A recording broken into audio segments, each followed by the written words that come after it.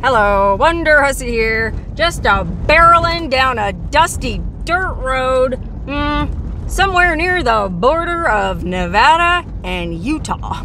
That's right, I've been camping and exploring this extraordinarily desolate and sparsely populated part of the United States for the last several days, and well, there's not very many towns up this way, which means there aren't very many places to get gas, ice, food, booze, or cell signal. The other day I had to go to a town called Jackpot, Nevada, which is on the border of Idaho and Nevada, not too far from here, just to get gas. And that place was really interesting, just as all Nevada border towns are. Right now I'm on my way to another Nevada border town because it's my 4th or 5th day camping, and well, I need a shower. And I also need to wash my hair, I need to upload some videos, I need Wi-Fi, I need gas, ice, food, human companionship, cell signal. I need it all. And that's why I'm going to this other Nevada border town. Now, as I mentioned in my Jackpot video, there's weird little border towns all around the state of Nevada. Basically, anywhere there's a highway leading out of a neighboring state into Nevada, well, there's probably gonna be a town.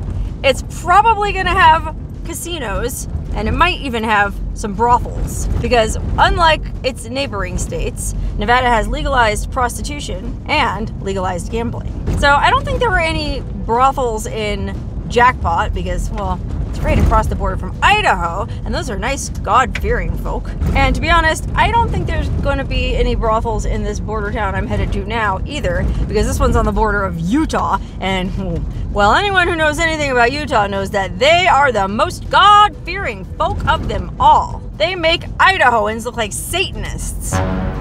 Anyway, the town I'm headed to is called Wendover. I mean, technically, I guess there's Wendover, Utah, and then there's West Wendover, Nevada. And, well, I'll let you guess which side of town all the fun stuff is on. Actually, I got a room so that I could take a shower and get cleaned up and everything in Wendover, Utah. That's right, on the Utah side. Don't tell anyone I'm going to be smoking dope later tonight. But I also got a hot tip from a viewer that there's supposed to be a really good Mexican food cafe over in West Wendover on the Nevada side of the tracks. So I'm gonna go check into my room in Utah and then head over to Nevada to get some grub.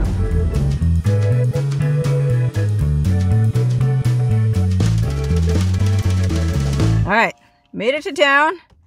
Now I gotta go check in to my high-class accommodations.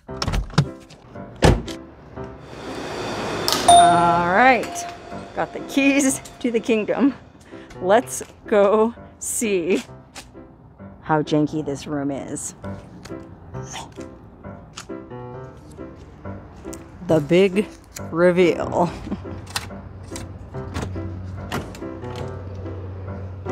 Ta-da! Good old Motel 6. It's nothing if not consistent. This looks like pretty much every Motel 6 room I've stayed in the last several years. Okay, it's time to play everyone's favorite game. How much do you think I paid for this cheap motel room?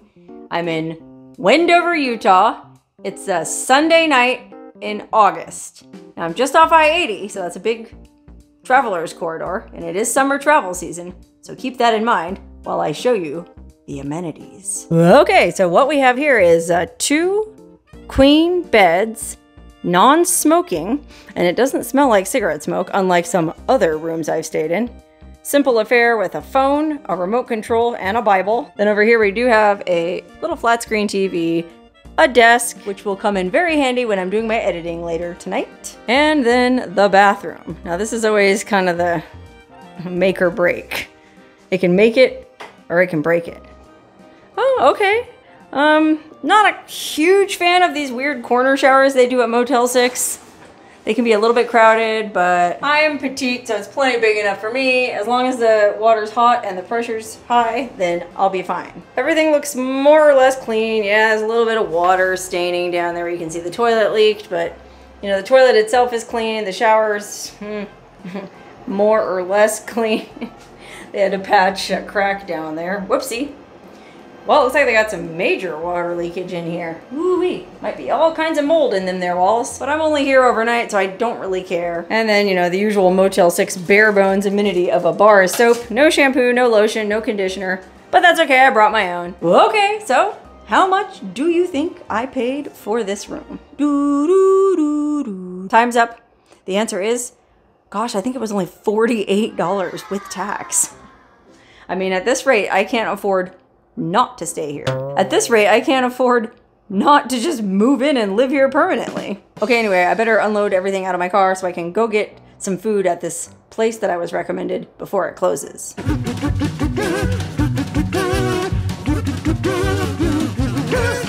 Okay, all settled in. Now let's go get some food.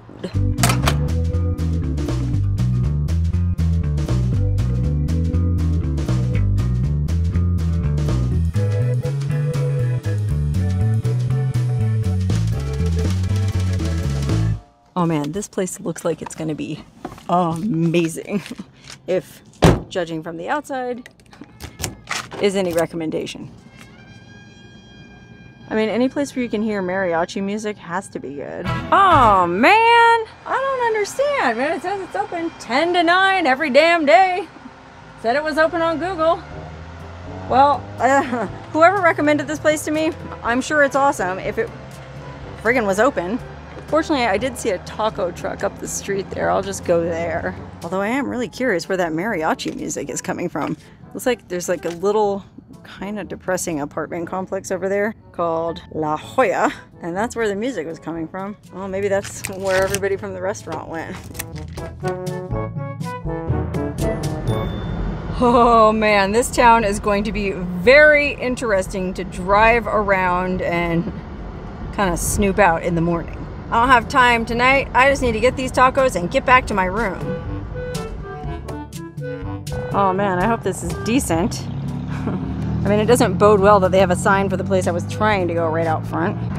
Anyway, they didn't really have that many options on the menu here. So I just had to get a veggie burrito and a couple of shrimp tacos.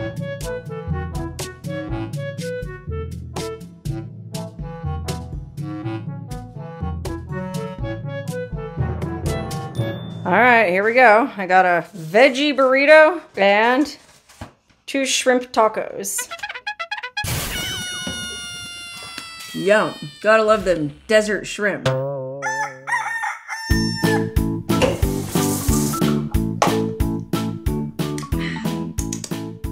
Fake coffee.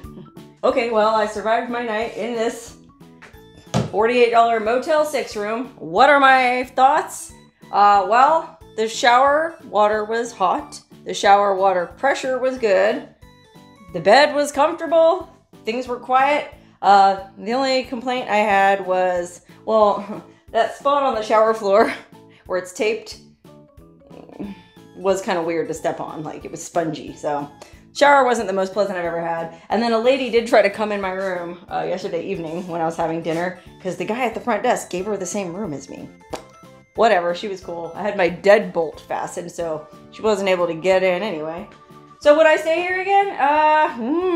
Yeah, I guess. The only real downside, aside from the shower and the lady trying to come in, was the Wi-Fi was really slow. I mean, I had to leave my computer on overnight just to upload a video to YouTube. Well, it was like a 28-minute video, so it was a long one.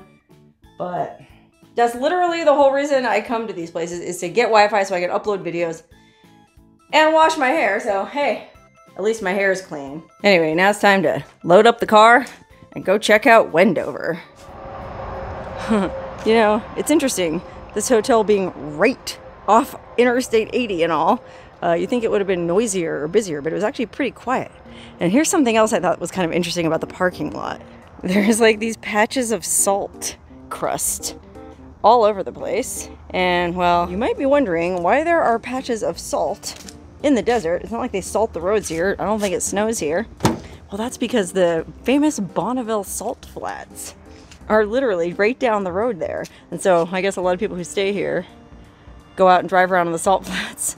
And then they come back here and dump all that salt from their undercarriage into the parking lot. far out. Well, I'm actually gonna go check out those salt flats myself later today. But right now, I'm gonna cruise around the little town of Wendover and just see what it would be like to live here. Okay, so like I said yesterday, I'm staying in Wendover, Utah, but there's also West Wendover, Nevada. It's all basically one town, but when you get to the state line of Utah, Nevada, it changes. And that's why there's all them casinos up that way. And according to what I read on Wikipedia, I think the economy is way better in West Wendover, you know, because of all the casinos. There's like 5 pretty major casinos. So I'm going to explore Wendover, Utah first because, well, it just kind of seems more busted and down and out. I mean, if that Mexican neighborhood I went to yesterday was any indication. I mean, it's a beautiful setting. You're right there under those dramatic rock formations right on the other side of Interstate 80. But, you know, the main street isn't always representative of what's really going on in town. So let's go down this street here. And speaking of the name Wendover, I also read last night that it literally just came from the fact that I guess the early pioneers had to wend over the desert to get over this mountain pass into Nevada. That's where the name Wendover comes from. Fun fact. Oh, look, the train. Doot doot. The old Union Pacific heading on into Wendover to pick up a big old load of potash. I think that's how you pronounce that. Potash? There's a big potash mine on the Bonneville Salt Lake, actually, or Salt Flat. And I'm guessing that's where most of these people who live here must work. Because I can't imagine there's that many jobs here. I mean, yeah, you can work at the casinos, but, well, if you worked at a casino, wouldn't you just live in Nevada? Why would you live in Utah? I don't get it. Lots of trailer park homes, but also it looks like there's a reasonable neighborhood of actual framed homes too, and some of them are pretty nice. I guess this might be a good place to raise kids. I don't know. I mean, what do you do if you're a kid? I guess you climb up on that hill there behind the Motel 6 and write your name on the rocks. Classic Americana though. Okay, I think I read that the population of Wendover, Utah is about, well, as of the last census, about 1,400 people, so it's not a very big town. But apparently it's big enough to have its own school. Wendover High School. Oh, the Wendover Wildcats. Oh, hey, dang, look at this. They even have a Utah State University branch in Wendover. That's wild. Pretty impressive for a town of 1,400, but I guess they're so far from any other Utah towns where they could go to college. And, you know, to that end, why do they even bother having their own Wendover school district when they could just combine with West Wendover and have one big school district that's all funded by them casinos? Like, makes sense to me. And from what I was reading last night, it seems like most of the people in Wendover and West Wendover do want to combine and become one town, but I guess it takes an act of Congress, or I don't know, Congress did approve it, but then it got stalled in the Senate, and I guess there was some local politician who was against it. I don't know if it was because of the evils of gambling or what, but... Well, speaking of the evils of gambling, now let's go on into West Wendover, Nevada. Okay, here we are. We're going to pass right on into Nevada, as evidenced by these giant casinos on either side of us. There's the Wendover Nugget. Ooh, they got a Starbucks. Over here we got the Montego Bay Casino. Fancy. Welcome to West Wendover, where we can now smoke dope legally. Yahoo! Okay, so I'm curious if this is going to be like in the Wizard of Oz, where they go from black and white to color. Maybe not. I don't know. But, well, just on first glance, West Wendover does look way more developed. Look off to the side, though. It's just barren desert. Okay, it looks like they got a Peppermill Casino here with a concert hall. Oh, a big park. That's nice. Shade trees, grass. Probably paid for with casino dollars. Oh, it looks like there's even a stoplight up ahead. That's a big deal. Oh, let's see how much gas is here in Nevada. $4.05. Ouch. I think it was a little bit cheaper in Utah. I'll get gas on the other side. There's a Rainbow Casino. Then we have a Red Garter Casino. Never heard of that before either. Okay, I guess that's pretty much the end of the casino district. But that's cool because I really want to just see what the real West Wendover is all about. You know, casinos. I can see those any day of the week I want back home in Vegas. But there is one more thing we need to check out in the casino district. And that is this giant neon cowboy. I guess I should have come here last night to check him out. Look at this. Wendover Will. welcomes you to West Wendover, Nevada. Oh, it looks kind of terrifying. It's like the old Vegas Vic cowboy that they used to have on Fremont Street in Las Vegas. Well, I guess he's still there, but it's different now. Anyway, I guess that guy lights up at night, and yeah, I should have come here last night, but oh well, shoulda, coulda, woulda. All right, now let's go into these neighborhoods. Oh, look, gas is only $3.95 here. I'll go here. I gotta get groceries anyways. Okay, this definitely looks more like real homes and less trailer homes. So, guessing that West Wendover people have, well, just have more money than people in regular Wendover. You know what I mean? Like, these are tidy, well-kept homes. They got RVs. But, I don't know, surely there's got to be some janky neighborhoods, and that's what I'm all about. I want to go see the bad part of West Wendover. I'm curious where two things are in West Wendover. Now, because it's Nevada and weed is legal, there's a dispensary here somewhere. And then, well, because it's Nevada, there's also a strip club here. So I'm guessing the dispensary and the strip club are probably in the red light district, and I want to try to find that. Oh, okay, looks like here's some trailers. Let's check this out. Might find some more interesting things to look at down this way. Oh, I guess that was actually a pretty nice mobile home park. Well, maybe there is no bad part of town in West Wendover. Maybe Wendover itself is the bad part of town, you know, like the wrong side of the tracks, so to speak. The wrong side of the state line. Okay, where is this titty bar? I guess it's on the outskirts of town, so I'll have to maybe go even farther past the grocery store. Oh, I see it. It is. It's right by the grocery store. But it's like kind of on a berm up above the grocery store, so we can't get to it here. Let me see. I probably have to go around the block. You know how they do with this stuff. They try to keep it tucked away, inaccessible, keep the good God-fearing kids of Wendover out of trouble. I just think it's funny that the Nevada side of the tracks is actually the nicer side. I would have thought it'd be the opposite because, well, if you've ever driven around Utah, all the little Mormon towns are so tidy. And there it is, the old Southern Exposure Show Club. I don't even know why I wanted to drive by and look at this. I was reading the Google reviews online, and it's not even a real strip club. They wear bikinis. So I guess because it's so close to Utah. So I don't know what kind of southern exposure they're talking about with that name. I mean, you're not even getting northern exposure, let alone southern exposure. Okay, well, this is convenient because I gotta get some supplies anyways and some gas. So let me go in here and do that.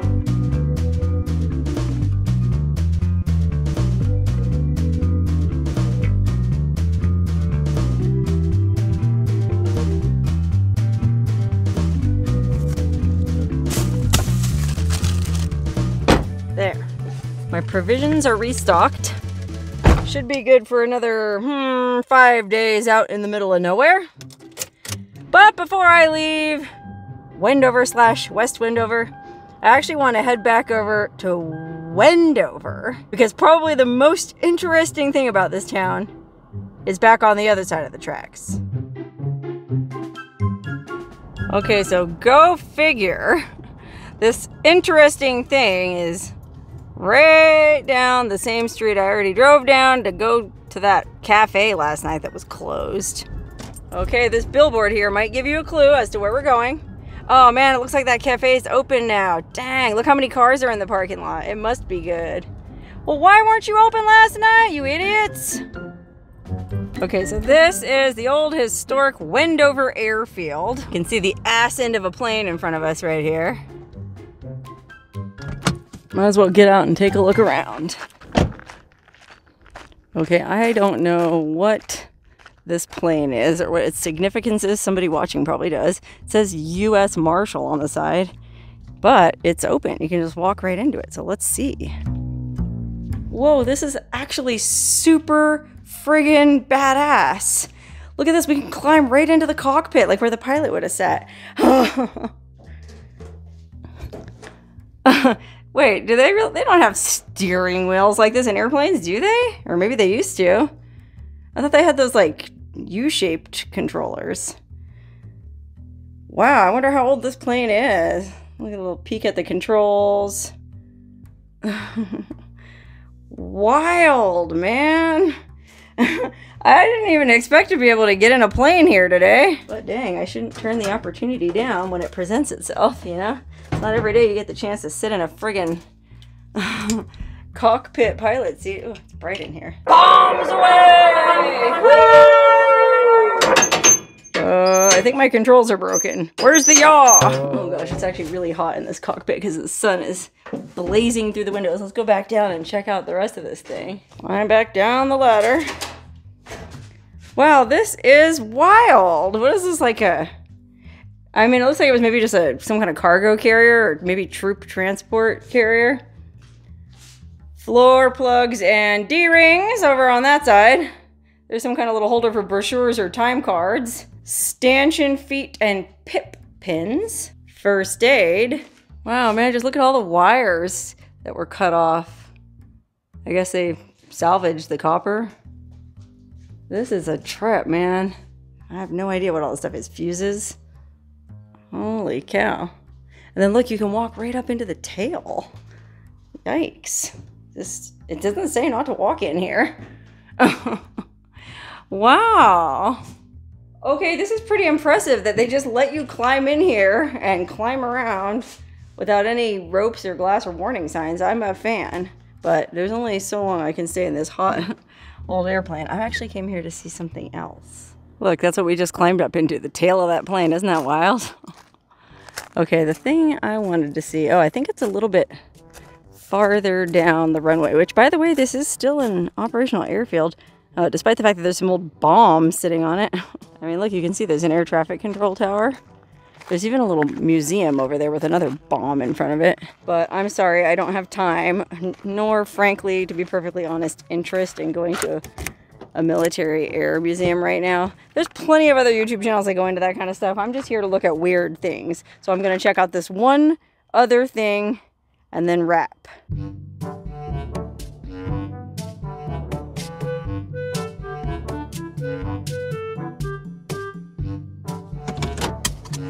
Okay, we're here. And by here, I mean, this is the hangar where they housed the Enola Gay, okay? That was the plane that they flew to drop the atomic bombs over Japan back in World War II. That's pretty wild. I mean, I'll give you another look at the sign because it has a lot of useful information on it. It says, this hangar was built specifically to house the new B-29 aircraft, often referred to as the Enola Gay Hangar. The 393rd Bombardment Squadron of the 509th Composite Group utilized this hangar for their operations and maintenance. And here they are, they're loading a Fat Man bomb onto a B-29 from the Wendover loading pit. Oh, where's the bomb? Oh, is that it? Oh wow, it's like in an underground thing, and they're loading it up in the belly so that when it flew over those poor people in Japan, which yes, I understand, we were at war, it was curtains for them. Wow. Well, this is wild, man. I guess that was the hangar. I mean, it looks like it's been really well maintained. It's not rusty or anything. It looks almost new. I guess because it's a historic thing, they take better care of it.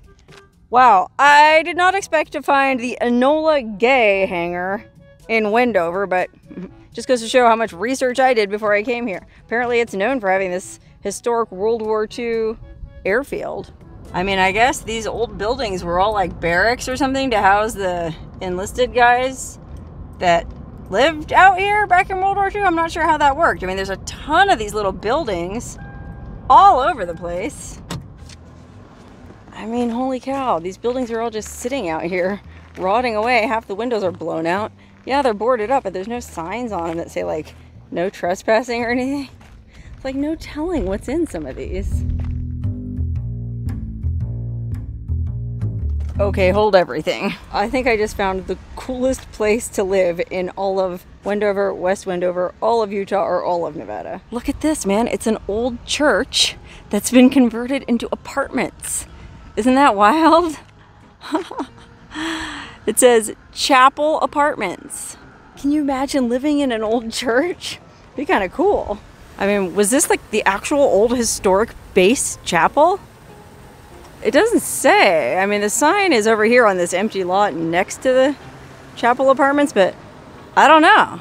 Maybe they just built that to look like a church and named it Chapel Apartments to sort of piggyback on that. Anyway, I hope you enjoyed this short but super interesting tour of the tiny and mysterious twin towns of Wendover and West Wendover, Utah and Nevada.